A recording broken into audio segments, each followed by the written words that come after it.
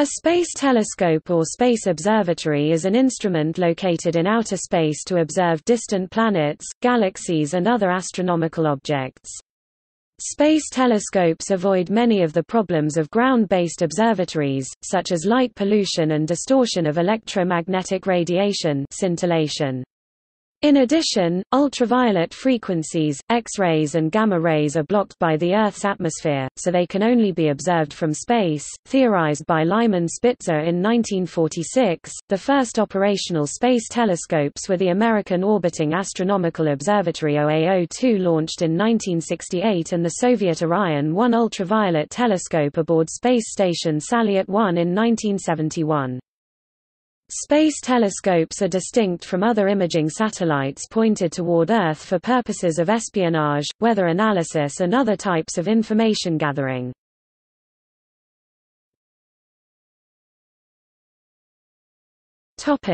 History. Wilhelm Beer and Johann Heinrich Madler in 1837 discussed the advantages of an observatory on the Moon. In 1946, American theoretical astrophysicist Lyman Spitzer proposed a telescope in space, 11 years before the Soviet Union launched the first satellite, Sputnik 1. Spitzer's proposal called for a large telescope that would not be hindered by Earth's atmosphere.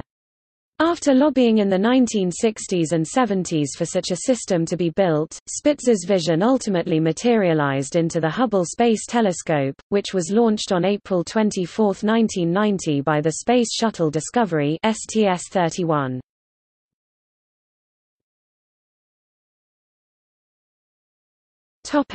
Advantages. Performing astronomy from ground-based observatories on Earth is limited by the filtering and distortion of electromagnetic radiation scintillation or twinkling due to the atmosphere. Some terrestrial telescopes can reduce atmospheric effects with adaptive optics. A telescope orbiting Earth outside the atmosphere is subject neither to twinkling nor to light pollution from artificial light sources on Earth. As a result, the angular resolution of space telescopes is often much smaller than a ground-based telescope with a similar aperture. Space-based astronomy is even more important for frequency ranges which are outside the optical window and the radio window, the only two wavelength ranges of the electromagnetic spectrum that are not severely attenuated by the atmosphere. For example, X-ray astronomy is nearly impossible when done from Earth, and has reached its current importance in astronomy only due to orbiting X-ray telescopes such as the Chandra Observatory and the XMM Newton Observatory. Infrared and ultraviolet are also largely blocked.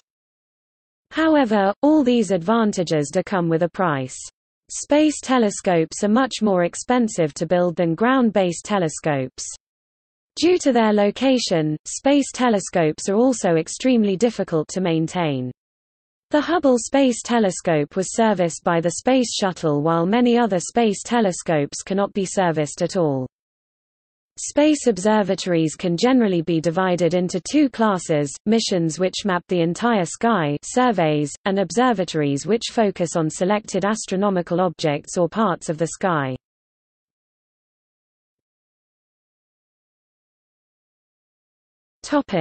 Future of space observatories.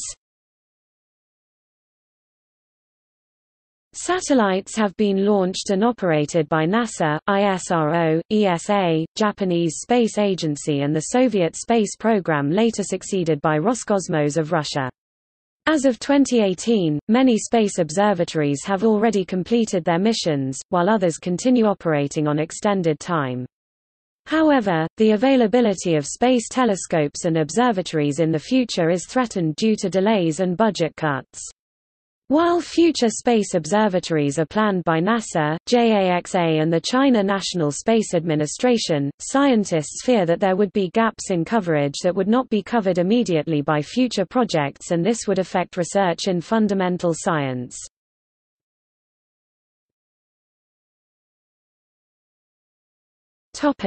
List of space telescopes.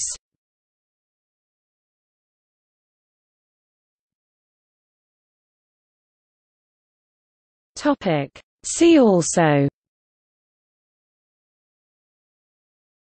Airborne Observatory, Earth Observation Satellite, List of telescope types, Observatory, Timeline of artificial satellites and space probes, Timeline of telescopes, observatories, and observing technology, Ultraviolet astronomy, X-ray astronomy satellite.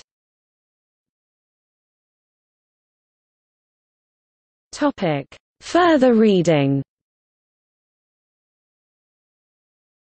Neil English, Space Telescopes, Capturing the Rays of the Electromagnetic Spectrum.